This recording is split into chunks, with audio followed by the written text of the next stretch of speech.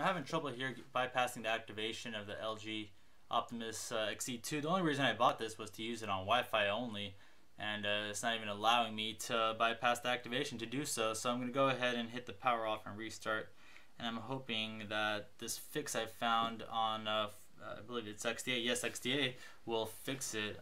They're advising to restart the phone and do not touch or click anything.